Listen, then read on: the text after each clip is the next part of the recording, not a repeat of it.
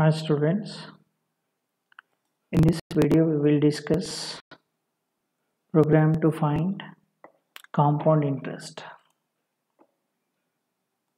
Program to find compound interest. What is the formula for compound interest? So the formula for compound interest, that is CI equal to P into 1 plus R by 100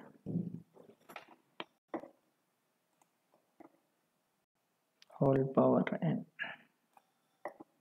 This is the formula to find compound interest, whole power n we use. Then in order to develop this program, so let us see the example.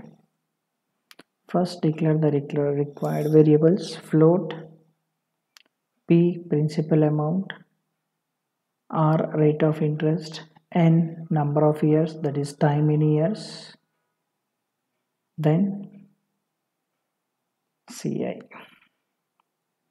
So accept this data from the user, printf, enter the principal means the amount, scanf percentage f comma ampersand p, then printf enter the rate of interest, that is rate, scanf percentage f comma ampersand percentage f comma ampersand r.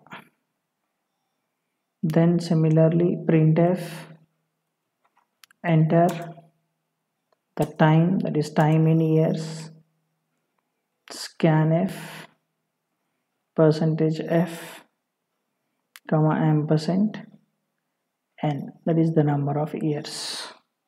Then directly you can substitute the formula CI equal to P into 1 plus R by 100 whole power n. So what we need to do, P into power of 1 plus R by 100.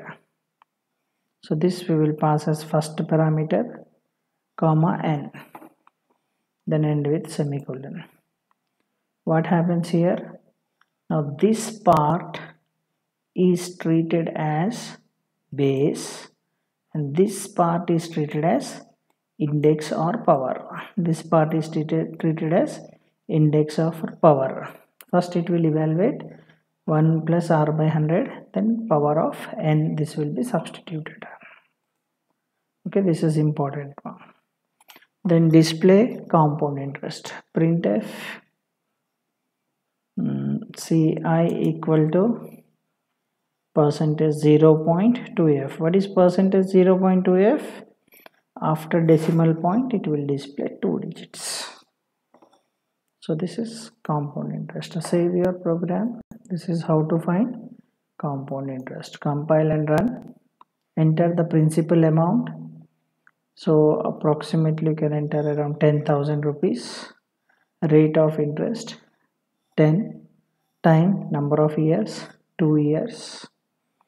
Then compound interest including the amount is 12,100. Okay, thank you. If you have any doubts, please post in comments. Thank you.